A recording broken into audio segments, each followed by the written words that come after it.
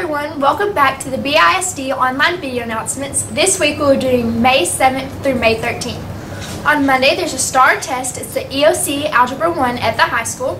There's an FFA officer meeting at 12:30 p.m. On Tuesday there's a STAAR test, EOC US History at the high school. There's a 2nd grade field trip to Glen Rose, Texas, and there's a 6th grade tour of the junior high. On Wednesday, there's an EOC Biology at the high school. There's a 6th grade field trip to the Fort Griffin State Park. And there's a senior cap and gown pictures at 9 a.m. On Thursday, it is STAAR makeup test.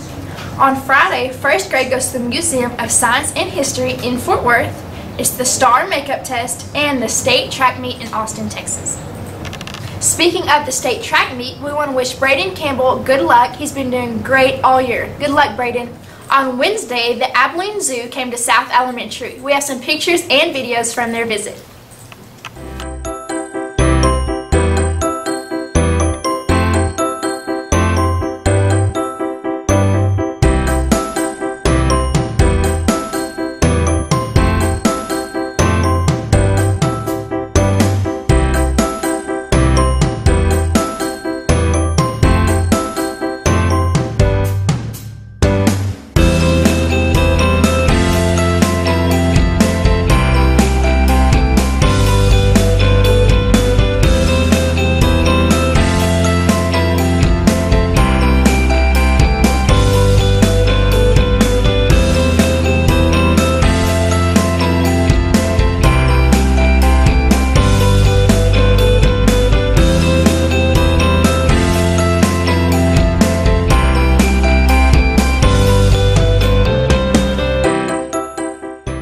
Last week, East Elementary had their book fair and block fest. We have some videos from that.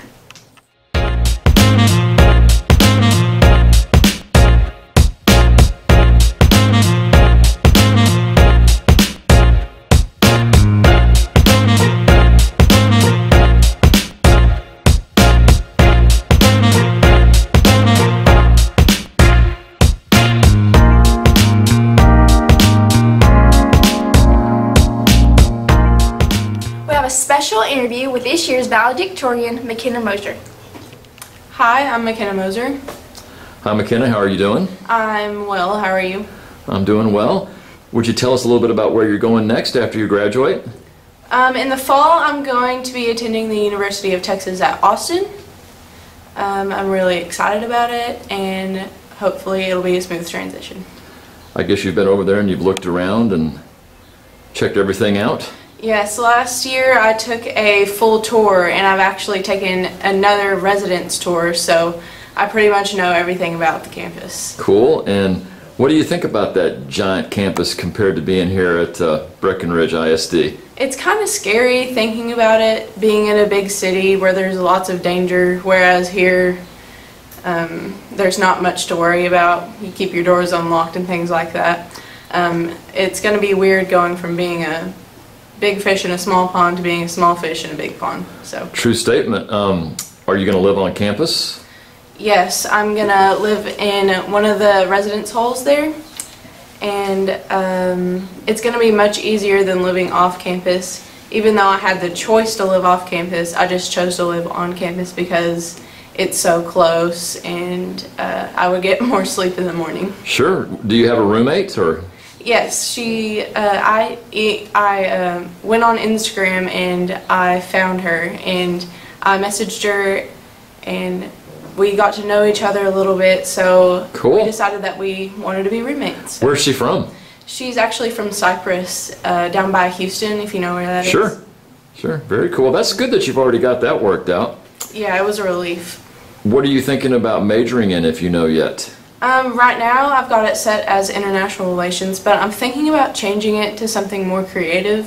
Such as? Maybe something in graphic design or something like that, but I'm not sure yet. But an office job just doesn't seem like me, so sure. That's why I'm thinking about changing it.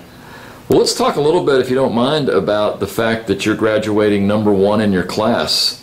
That's a pretty big achievement. You're in a very intelligent class, especially with the young ladies. Yes, that's something I'm really proud of. It's something I've been working for the past 4 years, it tirelessly. I mean, I've spent almost every night just slaving over my math homework online. Why do you do that? I mean, what's the interest? Just because it's not just about getting through the class, it's about actually learning something from the class, which I think a lot of people miss out on. And I think that's important because, I mean, why wouldn't you want to know more about everything? Well, I think that's one of the things that people here really respect about you. I know that I taught you first and 7th grade and a couple of times after that.